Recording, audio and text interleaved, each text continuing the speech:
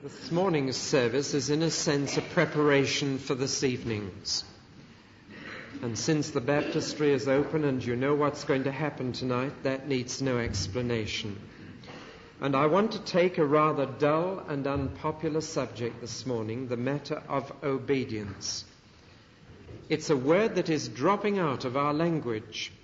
If you study the hymns that have been written over the last 25 to 30 years, you don't find a hymn that uses the word obey. And the hymn we've just sung is much older than that. The days have gone when a bride promised in a marriage service to love, honor, and obey her husband. Princess Margaret tried to reverse the trend by putting the words back into her marriage, but it doesn't seem to have halted the drift. And this simple question of obedience, it's not a very glamorous word, it's not a very exciting subject, but somebody once said to me that the secret of success in the Christian life is to be found in this one word, obedience. Furthermore, I am often questioned on the matter of guidance. How do you get guidance from God? How do you know what He wants you to do? Well, one of the things one has got to say is this. If you are already doing what you know He has told you to do, you will find that He will give you the next step. But there will be a blockage in the channel of guidance if you are not already doing something He told you to do. In other words, I cannot expect God to tell me the next step if I am refusing to take this one. And so that's why I've chosen the subject. I want to approach it from two angles. On the one hand, the obedience of Christ, and on the other hand, the disobedience of every one of us. Take the obedience of Christ. He's still the same, yesterday, today, and forever. But I'm looking back to yesterday and looking at His obedience when He was on earth. Of many things that I could pick out, I pick out only 5, one of which occurs in the very first glimpse we have of Jesus as a boy. And I want you to notice in the reading we had first about that wonderful little story of a boy of 12 upsetting his parents because they couldn't find him. There's something terribly human about this. And a mother really letting off her feelings of relief by telling him off quite roundly and soundly when he's discovered again. In that little story, you see something that goes right the way through to the end of his life. And that something is obedience. First glimpse of the boy we have. And it states the most remarkable thing, that from that incident he came back to Nazareth and was obedient to his parents. Now, the two remarkable things about that statement are these. A boy of 12 was no longer under any obligation to be obedient. Now, we have the age of, or coming of age of 21. I think it'll soon drop to 18, and we shall start having 18th birthday parties instead of 21sts, because 21 seems to be a little too far on for most youngsters today. But in giving the key of the door as a symbol of coming of age, we are saying, from now on you come in when you decide. You don't come in when we decide. You are now responsible for your own decisions. We release you from the obligation to be in by 10:30 or whatever it's been up to then. Here is the key of the door. Now, the Jewish boy was given the key of the door at 12. He came of age at 12, and from then on, he was released from the obligation to do everything his parents told him. And the amazing thing is that after 12, it says Jesus came back to Nazareth and was obedient to his parents. In other words, it was now a voluntary and not a compulsory obedience. Jesus was saying, I still respect you, and therefore I will show it by still doing what you say is best. That is a very remarkable thing, and a complete contrast to one young lady I had. shouting at her parents and stamping her feet and saying, just you wait until I can get a job and get enough money and I'm going into digs. I'm going to have a flat with someone. I'm going to get away from you. Jesus came down to Nazareth after he'd come of age and became obedient to them. The other remarkable thing is, of course, that Joseph was not his father. And therefore Joseph had no authority over him. And Jesus knew that he was not his father. This is the surprising thing. Mary said, your father and I have been worried stiff about you. And Jesus said, my father is God, and I've been with my father. In other words, Joseph, you have no authority over me. You're not my dad. But he came back to Nazareth and he was obedient to both of them. This is the remarkable character of Christ's obedience. There is not a trace of wanting his own rights. There is not a trace of saying, I will go my way, I want to be my own boss. Not a trace of it. The second remarkable demonstration of this is his baptism. Now, occasionally people say to me, well, I think you can be a Christian without being baptized. And one has to say that is a possibility. I have many, many friends in the Salvation Army, for example, and some among the Quakers who are not baptized. But let's look closely. I hope this doesn't sound a bit irreverent or even rude, but if ever anyone could say, I can be a Christian without being baptized, it was Christ. He was the first Christian in that sense, because he was the first Christian. He was the Christ. And if anybody could have said, I don't need to be baptized, I can be a Christian without this, he could have said it. But when he came down to the Jordan River, that dirty, muddy river, where his cousin was preaching and baptizing, he said to his cousin, will you baptize me? And his cousin said, no fear. You don't need this. I need it, he said. You'd better baptize me, which showed that the first Baptist was not baptized. Did you ever realize that? That's why he was less than the least in the kingdom of God, or one of the reasons. But he said, you should be baptizing me. And do you know what Jesus said? It is right for us to do whatever God has commanded. That's the New English Bible translation.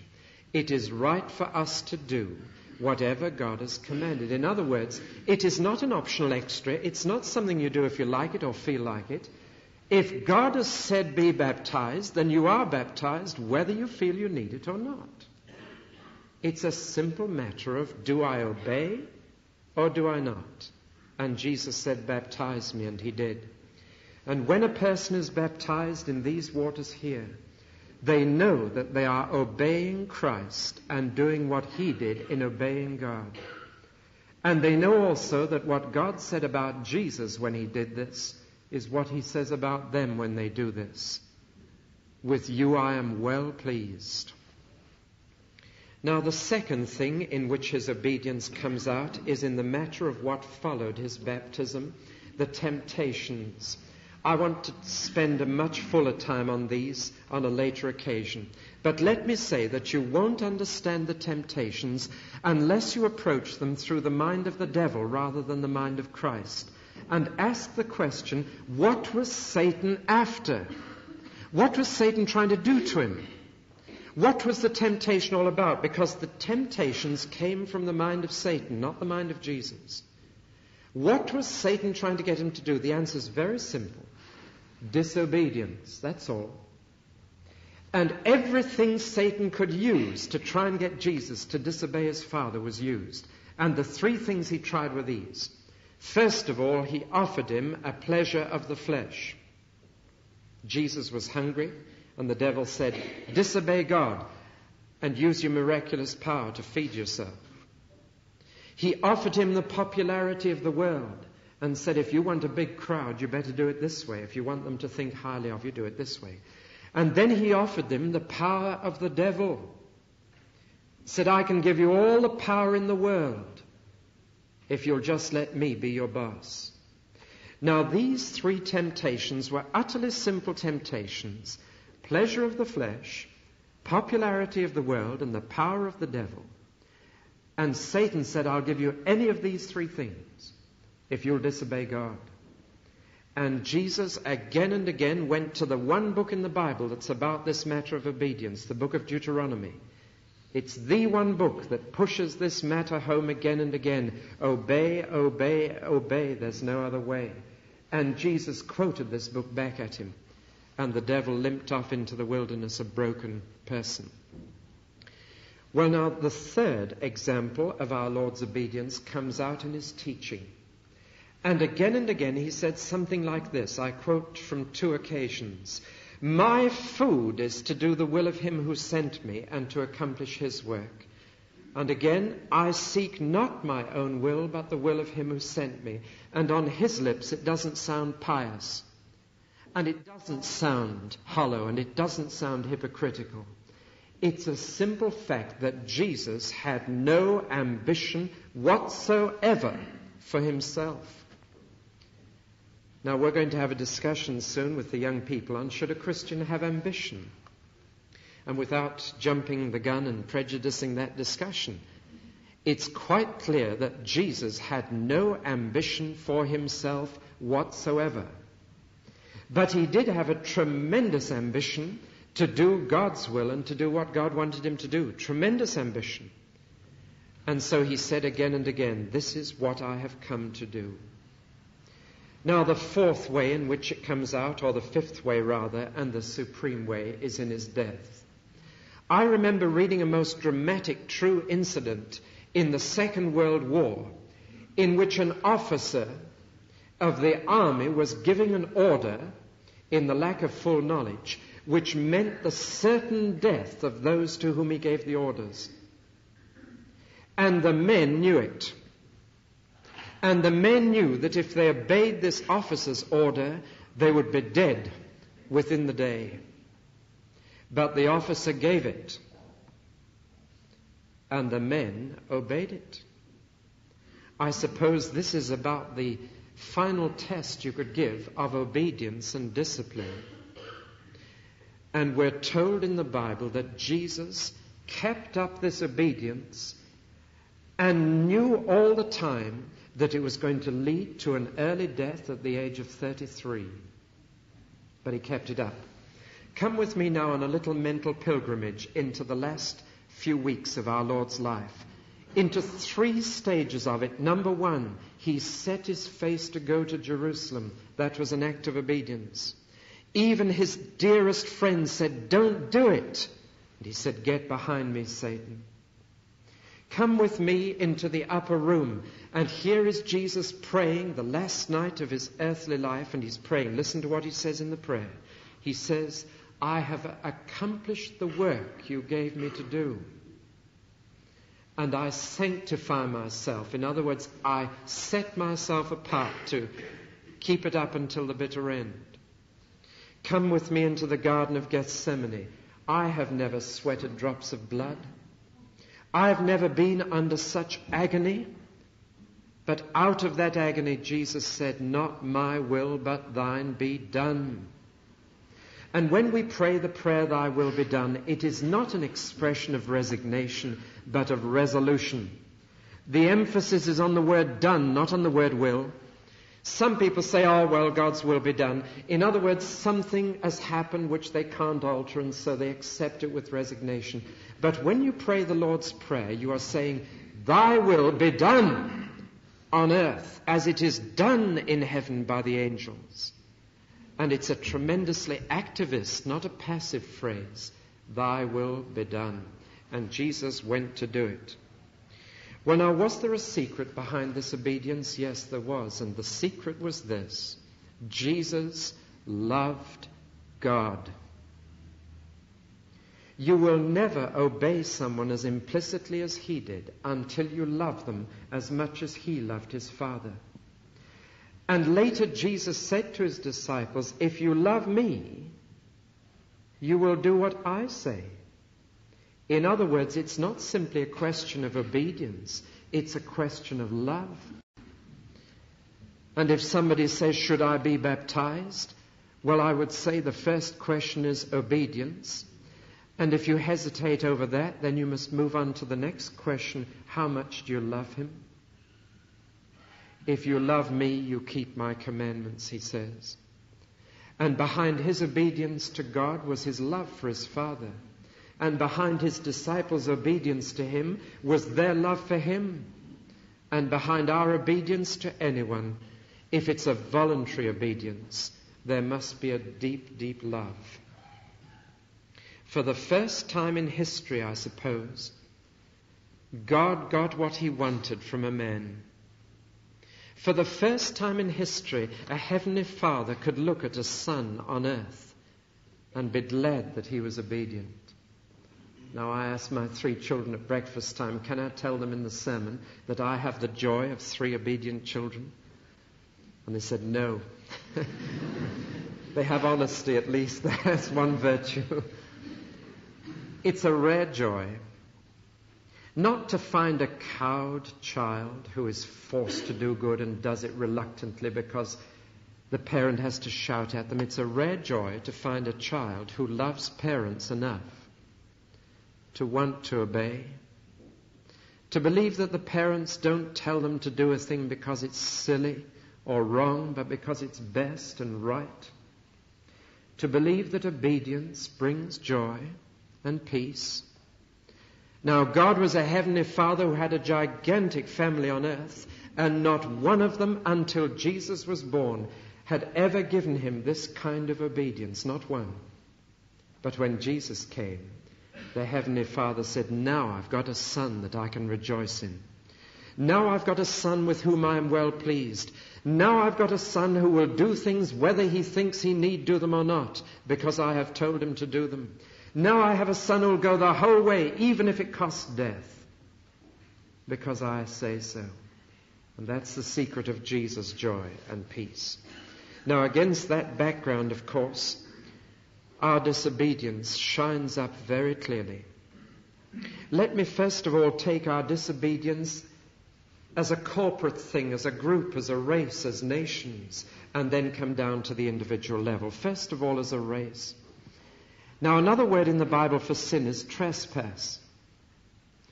And there's something about a notice saying trespassers will be prosecuted, especially in connection with little boys, that makes you want to climb that fence. And I've done this before, and so have you. Trespassers will be prosecuted. Okay, meet you on Thursday night. We'll go into that wood. You understand the word trespass, and when you said, as you said this morning, forgive us our trespasses, you mean precisely what it says. Forgive me for going into forbidden territory, for climbing over the fence that you've erected. Now, I'll tell you the result of ignoring such fences, and especially removing them. In the middle of Manchester, there used to be a park, a garden, surrounded by iron railings. And every night, the gate was shut and padlocked, and the iron railings kept people out, and it was a lovely little garden that you could go into. It was well kept, and people enjoyed it. It was a little oasis. And if you know Manchester, you'll know what a value that was. But not only did boys climb over the fence at night and do things inside the garden they shouldn't have done, but when the war came, the railings were taken away, as probably some of yours were, to make shells and guns. And the fences came down, and if you go to that garden today, you will just find a sea of mud, of rusty tins, of rubbish, and there is no garden left. Now, at the beginning of the history of our race, God put God in a garden, and he put up a notice against one tree, trespassers will be prosecuted. And with all the other trees in the garden and all the other beauty and enjoyment of it, they just had to go and touch that. The history of the human race begins with an act of disobedience. And if you want to know what's gone wrong with our race, there's the answer. It can be put in one word, disobedience. Let me look at Israel for a moment. It's a nation that I find fascinating. I just can't keep my mind off Israel.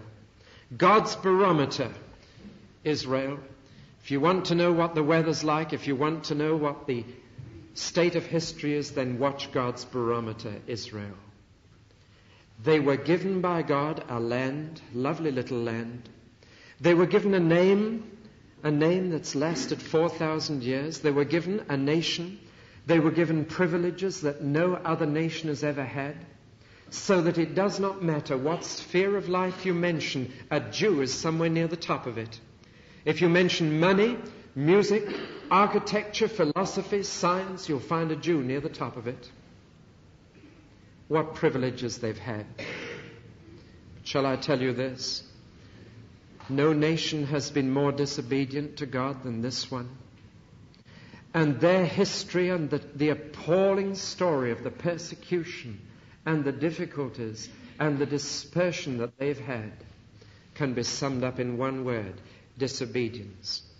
When they came out of Egypt, they were so glad to get the chains of slavery off their wrists and ankles that they said, and I quote their exact words, "All that the Lord says we will do." But it's easy enough to say that when you're just in a real crisis. A man once came to me and he said, look, he said, in the middle of the war, I was in the middle of a battlefield. And he said, I was in danger of losing my life. And I said, God, if there is a God, if you get me out of this and get me back home to my wife and family, I'll just do whatever you want me to do for the rest of my life. He got back home to his wife and family, but he didn't do what God wanted him to do. And bless him, he came that night. He's an engineer in a factory, and he came that night and he said, can you have a second bite at the cherry? And I just told him quite simply, of course you can. God is a God of mercy and he loves to give you a second chance. But you don't come on the basis, I will do whatever you tell me. You come on the basis, will you do for me what I need? And will you make me what I ought to be? That man is now a radiant Christian, influencing others in his factory and worshipping God. He promised to be obedient when he was in the crisis, but when he got out of it, it just frittered away.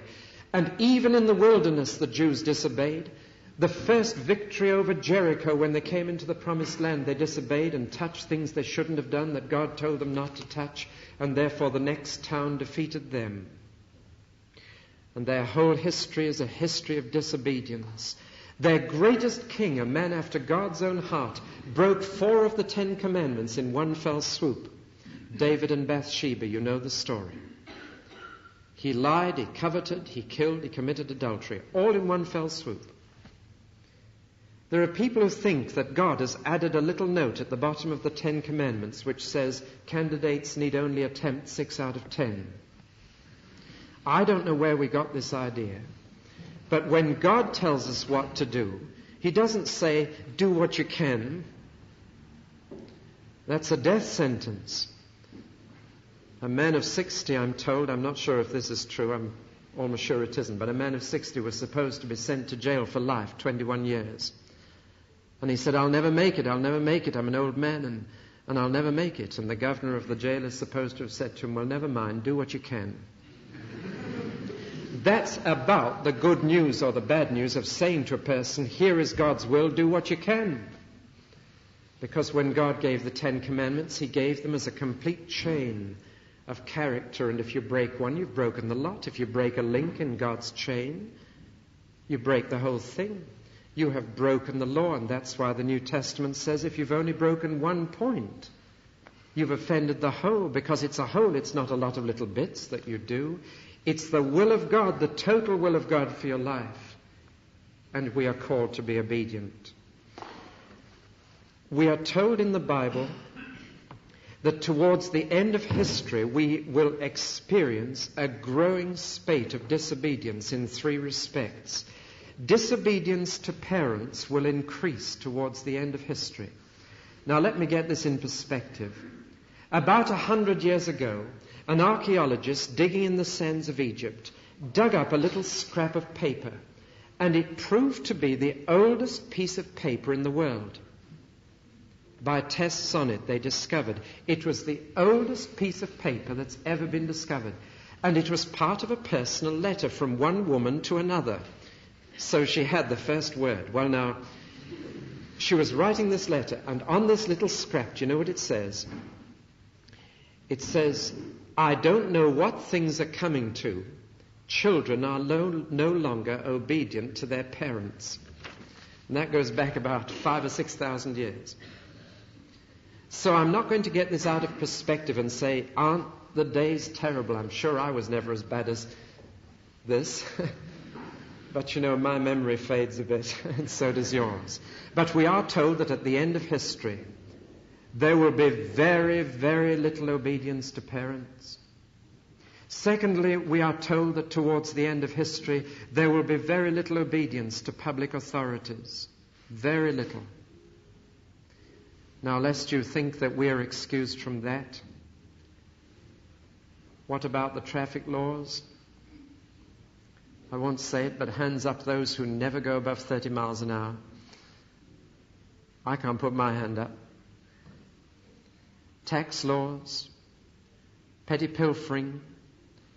A manager of a small branch of a supermarket told me that he is allowed £2,000 a year for shoplifting, and anything above that has to come out of his salary, and he has a terrible job keeping it down to that. And £30 million worth a year stolen from our self-service stores in Britain, shoplifting. We're told that there will be an increasing disobedience to authority. And we're told that at the end of history there will be an increasing disobedience to God. This is what we are to look forward to. Now, within that situation, let's have a good go at the world and say, I don't know what things are coming to, but let's be honest and let's look at ourselves now. Let's look at the matter of our personal obedience. Our personal obedience to our parents, whatever their age. We are told to honor your father and mother. We're not told that that stops when you're 21. You're told to honor father and mother. Isn't it interesting that we learn the words no, shan't, and won't earlier than we learn the word yes and will? Did you know this? If you've had children, you'll know it. What a rare joy. Go and see what John is doing and stop him, said a mother one day. Family life. Well, let's not be cynical, but let's remember that the commandment is honor your father and mother.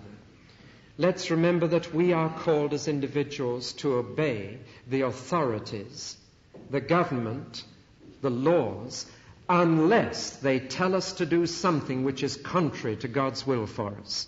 And then we've got to say we must obey God rather than men. But until we get to that point, we are told to obey, whether we like the laws or not, whether we agree with them or not. We are told to love, honor, and obey and respect those in authority. But I'm concerned with God. We were recalling over breakfast time a family in our last church who had twins, two children who came to our Sunday school, and they had a take-home book for the Sunday school work which had questions in it which they answered. And they were watching them fill in one day, and they were most interested because it was on obedience. And they were quietly sort of hanging around and looking over their children's shoulders to see what they wrote. Question number 1 was, did God ever speak to you and tell you to do something? Yes, they both wrote. Question number 2, did you do it? The parents were just watching to see what they would write. And they both wrote, yes. Later that evening, about 2 hours later, when the children, the twins, were off to bed and asleep, the parents picked up their homework books for Sunday school and decided to look through to see how they were getting on. And they came to the same page again. And to their astonishment, the second question, the answer had been changed in both cases. Yes had been crossed out and no had been written in, which again was honest. They'd waited till their parents were out of sight and then answered the question honestly, for fear their parents came back at them for saying this. When we're in public, we say, yes, we obey God. In private, perhaps we better say no and ask God for forgiveness and power.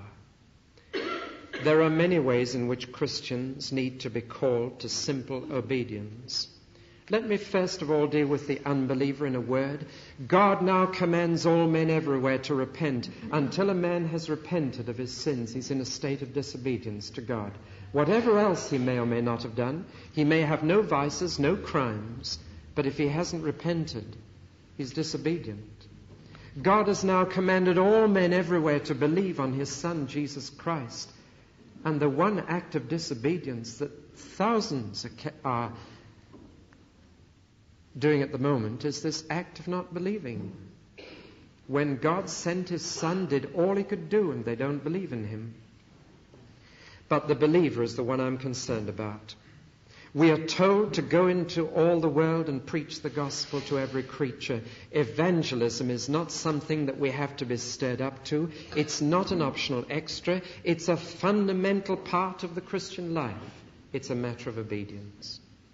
But let me now come to tonight's service. Tonight we are going to do two things. We're going to baptize people in this water. We're going to have bread and wine on that table, and we're going to eat and drink.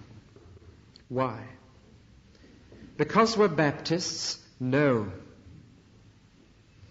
Because somebody thought of doing these things and it seemed quite a good idea? No. Because the people who will be doing this like doing it by nature? No. Why do we do it? You may notice that we don't use the word sacraments as much as other Christians may seem to do. But we use another word, a rather important word. We describe these two things as ordinances. And that word means orders.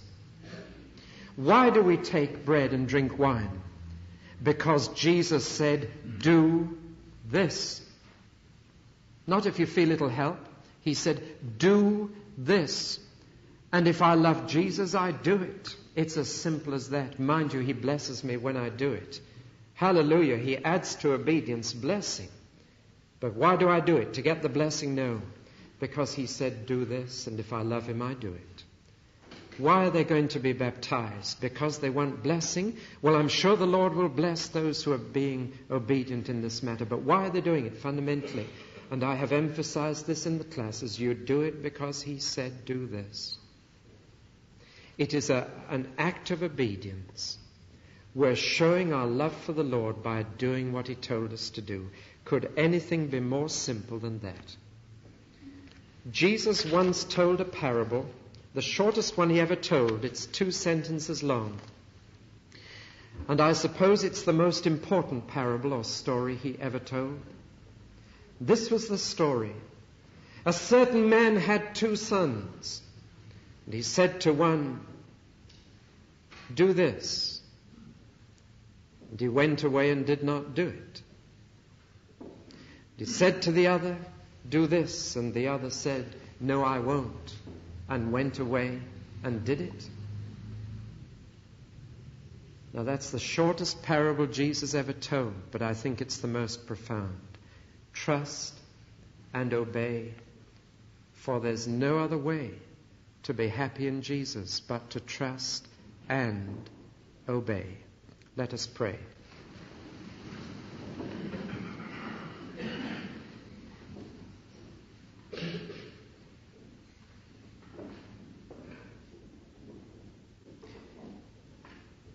Teach me thy way, O Lord, teach me thy way. Thy gracious aid afford. Teach me thy way. For the sake of Jesus Christ our Lord, who became obedient even unto death. Amen.